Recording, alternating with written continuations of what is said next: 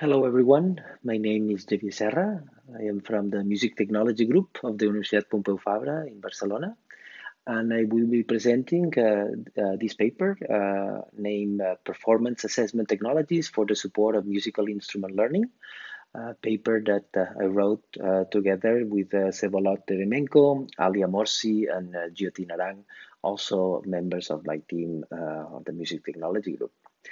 The presentation will follow more or less the structure of the paper, in which we start with the introduction. We go to assessment practices to describe what practices of assessment are done in music education. Then we have some state of the art of the assessment technologies. The core part of the paper is a case study in which we assess guitar exercises within a MOOC context. Then we have some open challenges, so issues that still should be worked on in order to advance in this field. And finally, we have some concluding remarks. So let's start with the introduction. First, we have to say that at the MTG, we have been doing quite a bit of research related to this topic. We have been working a lot on audio signal processing techniques, therefore on techniques to analyze audio signals with a musical perspective to try to extract musically relevant features from audio recordings. And the Sentia library is an important software library that basically encapsulates a lot of the algorithms that we have been developing over the years and that capture the state of the art in this field. Um, Also, we have been working quite a bit on music education for the last few years and developing tools that can help on that. In particular, we worked with Core to develop an application called Cortosia that I will mention later. We developed an app called Riaz for assessment and for helping to learn singing, especially in the context of Indian music. And also, we developed this educational framework called Music Critic that I will also refer later. And to understand a little bit the context of this paper, we have to understand the context of the technologies to support instrument learning. And there has been quite a bit of work on developing software applications, both mobile and desktop, to support someone practicing an instrument. And there are quite a few successful examples of that. And then quite a few of them include assessment technologies. So therefore, technologies that can analyze what the student performs and giving them some feedback. And this is the main context of our work. So the context of assessment technologies within, let's say, tools to support instrument learning. Now let's talk a little bit about the practice of assessment in music education. We are not experts in music education, so we first had to understand a little bit the overall topic of assessment practices and understand what people have been doing. And it's clearly it's a complex and wide topic. There are two major categories of assessment. The one of assessment of learning, so therefore assessing what has been learned, and the other is assessment for learning, so therefore assessing in the process of learning, in the goal of giving feedback. So assessment of learning is mainly related to grading or placement or selection of policy issues, and assessment for learning is clearly related to instructional aspect, diagnostic or guidance, taking decisions at those levels.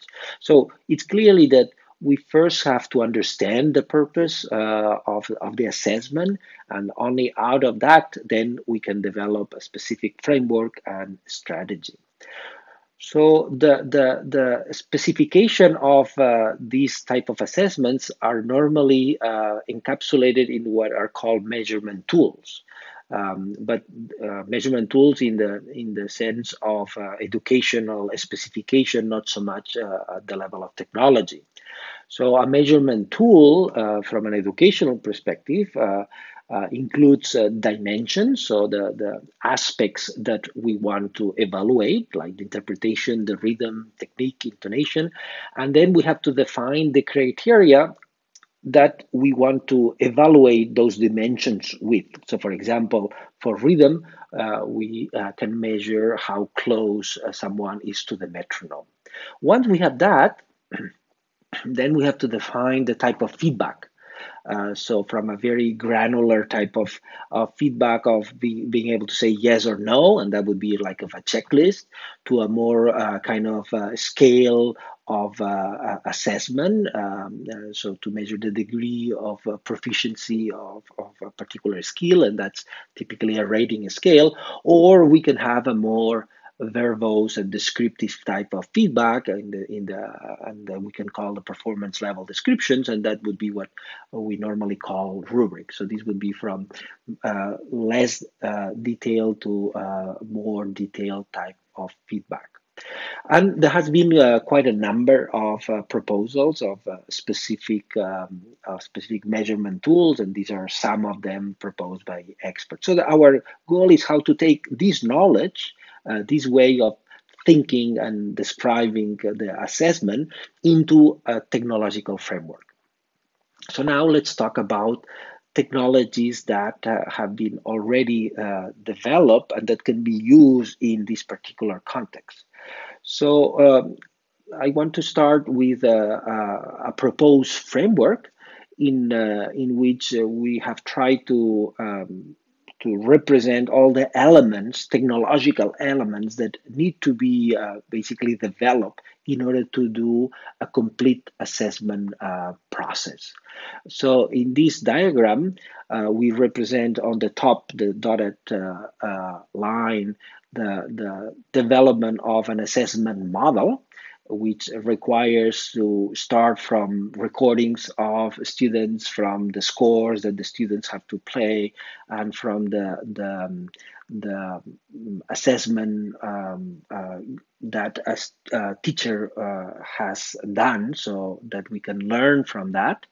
And from this data, from this data set, then we can do some feature extraction to analyze the recordings of the students, and we can do some machine learning, what is here called performance level learning, that tries to match the student with the grades or the feedback that a teacher has done. So that basically we develop as output of that a model that encapsulates this knowledge of assessment that a particular teacher or a group of teachers do with respect to performances of students.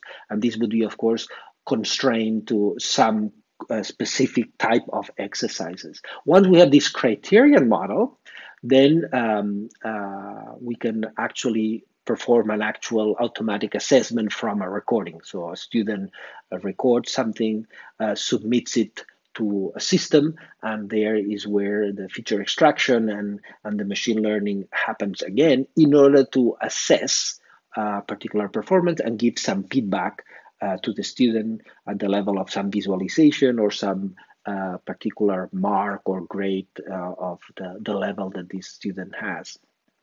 Okay, so then on this model, we can include the state of the art of the different techniques that have been proposed to study these common dimensions, musical dimensions that are have to be studied. You know? So we need to study rhythmic aspects of a performance, pitch-related aspects, and technique and expressivity. And for each of them, there has been quite a number of techniques, many of them coming from the field of music information retrieval, that, for example, at the level of rhythm, study onsets, beat or tempo, and then we use different signal level characteristics to study them, like energy, spectral flux, or some probabilistic models related with dynamic Bayesian networks. Pitch, the same thing. Here we are interested in the tuning, the intonation, note accuracy, and there has been a number of techniques based on finding the fundamental frequency, like pidgin or melodia, or the chromograms is a kind of a type of techniques also that allow us to study the pitch and even understand the chord that is being played and the accuracy of a chord.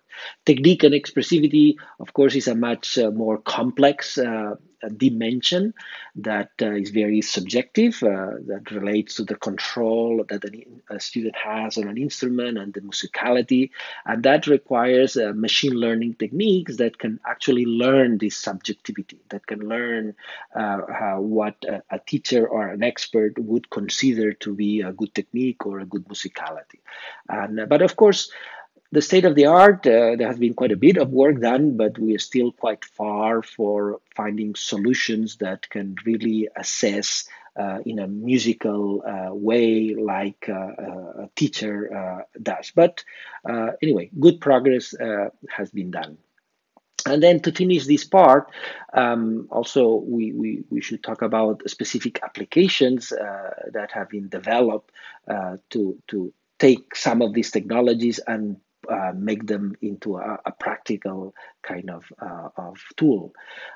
For example, smart music is an app and also well, it's a desktop application that is used to help a student practice, and with the pitch and rhythm analysis, they can actually display how well you're playing a score. That's the same situation like with an application like Musician, which is very successful and many people use it, and it's more maybe has this edutainment type of application that engages the user. So there's a lot of functionality to promote user engagement. At the NTG, as I mentioned at the beginning, we have been working on a number of tools and apps like Rias for Indian music that we created, and now Music Muni, which is a spin-off company, is developing and maintaining it and improving it. Also, we collaborated with Core to develop this app called Cortosia, which basically measures the sound quality of a performance, so going beyond this more rhythm and pitch related information and talking about the sound quality. Okay, so now let's go to our case study.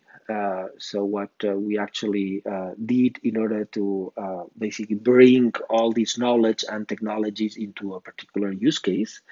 And we started by having a very clear use case, which was this a guitar course within a MOOC platform, Cadence, and this is a guitar course of Berkeley that has some guitar exercises. And therefore, we wanted to use this as a test case to evaluate what we have. And even though we aim to develop technologies that are broader than this particular use case, this was a good way to try to test and evaluate our work in a real practical situation. So the first thing is that in this course, there are some exercises, there are some picking exercises, and there are some strumming exercises. So in the video of the course, I have my metronome set to 60 beats a minute. So this is the exercises as they explained by the teacher. 3, 4. So this would be the picking, and then there are the cohorts. Okay, and then a typical student would perform like the chords and would record something like this.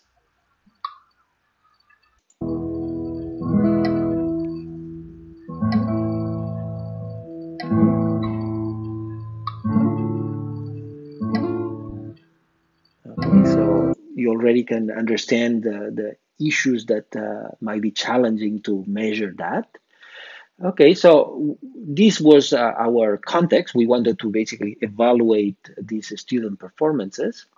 And we did it in the using Music Critic that I mentioned before, which is a framework that we have been developing for a few years, in which this type of assessment can be actually put in a real situation. So Music Critic has it's like a server kind of technology with a web API that connects with a client, an online course, and therefore we can actually have all the complete workflow of teacher and student interaction. So in this diagram, we see like the teacher on the top creates an exercise. And so this exercise with this interface is then stored in the server. So it has the content of the exercise, and then it has the measurement tools that are needed to evaluate this exercise and some others. So this is when then it's configured. So there is this measurement tool is configured for that particular exercise that the teacher specifies. And then once this is defined, then the student can submit these exercises, the recording of these exercises through their interface in the course. And then the exercise is analyzed with this measurement tool and all these technologies that are in the Music Critic server. And this then the output is sent back to the student with an interface to see that. So in fact, the student, the interface of the student is the recording interface. So this would be like the recording interface for the core exercises, and then the feedback interface. So this is the interface that he gets with the results. So where he sees the deviations from the ideal performance that he had to do, and the level analysis of these different dimensions. So let's go now into how we did that, how we actually develop the technology to have this feedback from a particular user recording. So we started by studying the course, studying what the teachers were aiming to obtain from the exercises.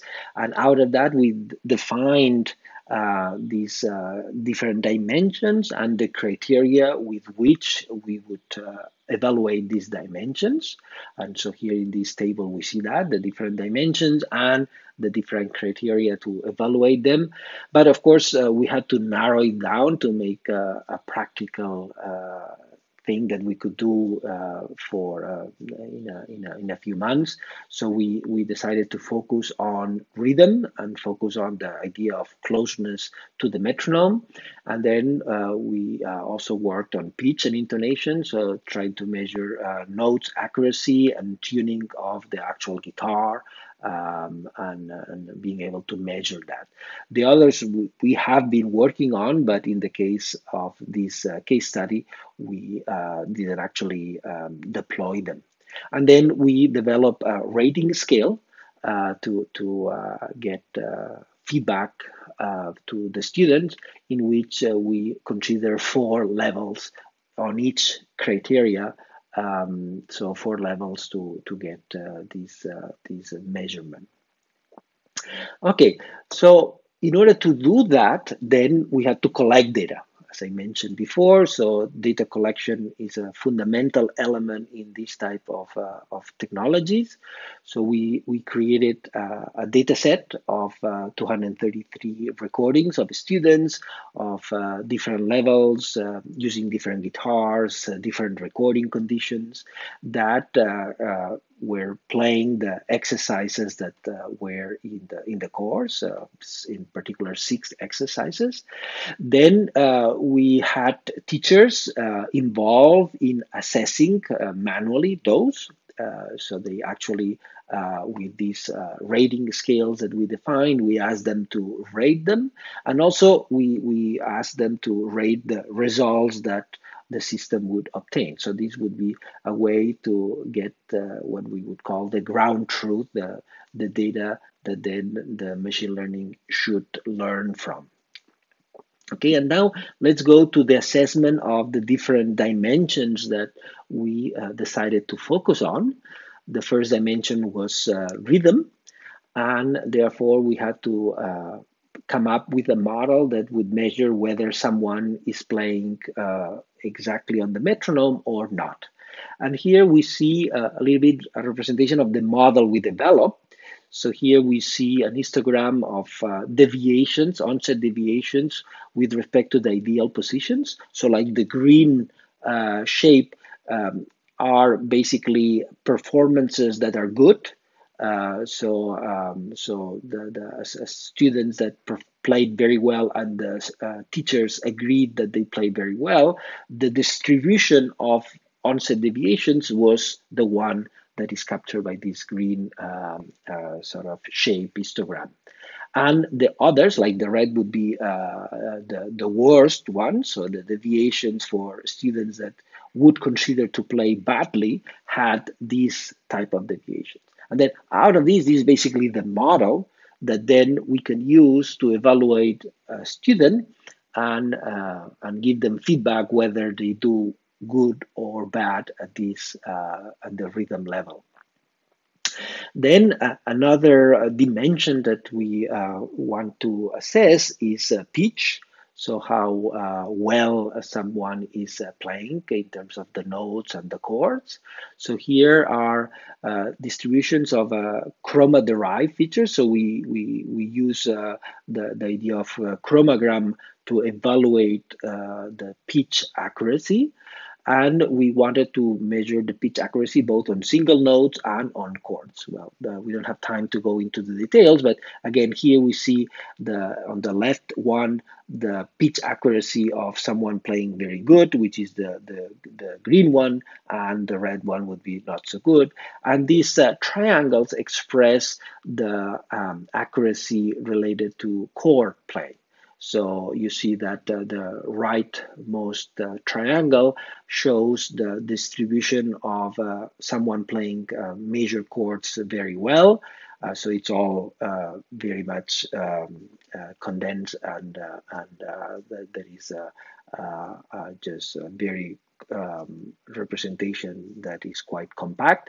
And then someone playing not very well, we see this distribution all around this triangle. And again, this is the model that then we would use to evaluate a new performance and be able to give a feedback on how well they are playing and these rating scales. And finally, the last assessment we did was on tuning, on how, in the case of the guitar, is basically how well the guitar is actually tuned. Here we couldn't use chromograms because it has a kind of semitone resolution. So we developed an approach based on measuring the spectral peaks and of a spectrum, and comparing that with equal tempered type of distribution. So in here we see a good tuned guitar on the left. So it again is quite peaky and is centered around 0, and a guitar that is not well tuned, that has a much sort of wide distribution. And again, using these, then we can measure different types of tunings and whether someone has tuned the guitar well or not. A fundamental element in any of these type of research is the evaluation. How can we evaluate if the system does well or not? And that's very difficult. So here, what we are showing is an evaluation that we try to compare the human evaluation, what the teachers did, with the automatic evaluation. So here you see basically the correlation between pairs of either automatic and human or two humans. So we can see like comparing automatic evaluation with human 1, automatic evaluation with human 2, automatic with human average, and then comparing to humans.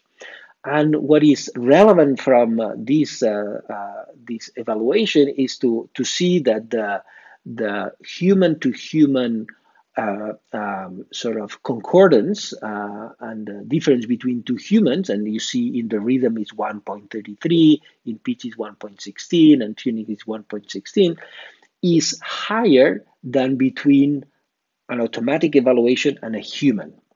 So basically, with this evaluation, what we are trying to see if the automatic evaluation is in the range of the evaluations that humans would do. And kind of we prove that that's the case, that automatic evaluation is very much within, in fact, the deviation is even smaller than the deviation that happens between humans. Of course, we have to realize that a proper evaluation should be quite different, in the sense that what we would like ideally to evaluate is the evaluation of whether someone is actually learning, not whether the system is accurate or not.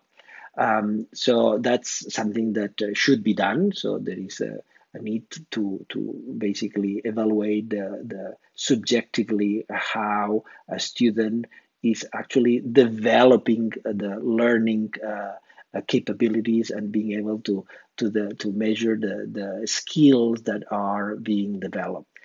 And again, of course, our evaluation is very much within the context of the course that we have been working, and we would like also to evaluate this in a much broader and see how these technologies can be evaluated in different use cases. But anyway, this at least shows that something is useful, relevant. And let me just then go towards the finish by mentioning some open challenges that we believe are very important to work on. The first one is clearly that in order to develop any of these technologies, we really need to understand what musical learning means. That's something that should be done by collaborations with psychologists, with music educators, and really requires to consider many other things. For example, it's clear that cultural diversity plays an important role, that requires different types of learning for different musical styles and for different people from different cultures. And there is clear that we need to not just use the audio, but we need to be able to analyze the gesture of the musicians. We need to even analyze the neurophysiological information. So there has been some attempts at also using this type of information beyond the audio signals. And also these machine learning, these techniques that we are talking about, they need to be what is called interpretable. We need to develop techniques that are not just black boxes that tell us yes or no, or good or bad. We need to develop techniques that learn and that can explain what they learn. And that's big challenges within the AI, and that's something that we are working on. And finally, another, of course, open challenge is that music learning is a complete kind of goal that captures many aspects of the student-teacher interaction, not just a single algorithm that analyzes the audio. So we need to develop systems and understand and evaluate systems that accompany a student in their learning process, and that we can actually evaluate the learning is in a complete global sense. So to conclude, let me just point out just a few things. The first is that, well, we presented a context for music learning, and we proposed some concrete solutions for, of course, a use case that was small, but I think relevant to show the potential of all these approaches. We need to extend to other instruments and educational contexts if we want these to be actually useful. And as I mentioned before, the multidisciplinarity is an element that needs to be brought in order to develop these type of systems. We need the involvement of psychologists, educators, of course, technologies, in order to advance together in understanding and developing useful tools. Uh, and that's all. Thank you very much. I hope you learned something from it. Thanks for listening. And if you have any question, well, feel free to contact us. Any of the authors of the paper. Well, I am Xavier Serra, the last author, but you can feel free to contact any of us. Thank you very much. Bye bye.